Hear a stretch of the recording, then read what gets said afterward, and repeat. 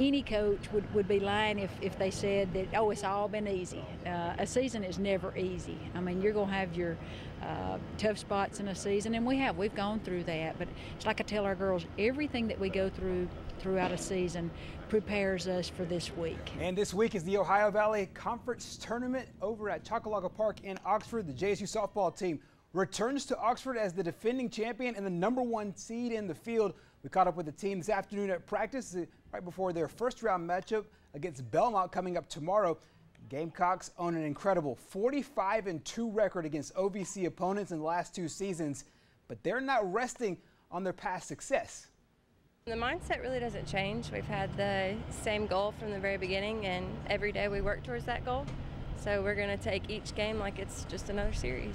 The thing that I'm proud of is it doesn't seem like the moment ever gets too big for them. And you worry about teams that's been successful when it comes down to 4 days. You know, you worry about them thinking about the what ifs.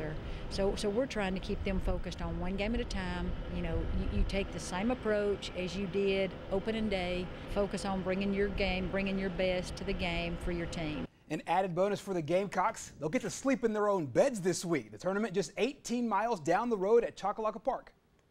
It's nice just because we have a huge fan base here, and it's nice not to drive 10 hours like we did our sophomore year. So it's just, this is home for us. It's home away from home, I guess. So it's just nice to know the environment, know what we're surrounded with, and just come out here and play. Like Dub said, this is definitely our home away from home. We love it here. It's an awesome complex, and we can't thank Oxford enough for letting us have it here.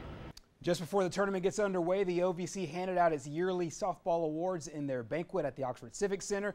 Pitcher Whitney Gillespie, catcher Jamie McGuire, and outfielder Leela Chambers named all OVC first team. Anna Chisholm is on the second team, joined by outfielders Emily Woodruff and Stephanie Lewis. Meanwhile, head coach Jana McGinnis becomes the most decorated coach in OVC history. She was awarded the OVC record 6th Coach of the Year award. She passes Southeast Missouri's Lana Richmond for the most of those honors in league history.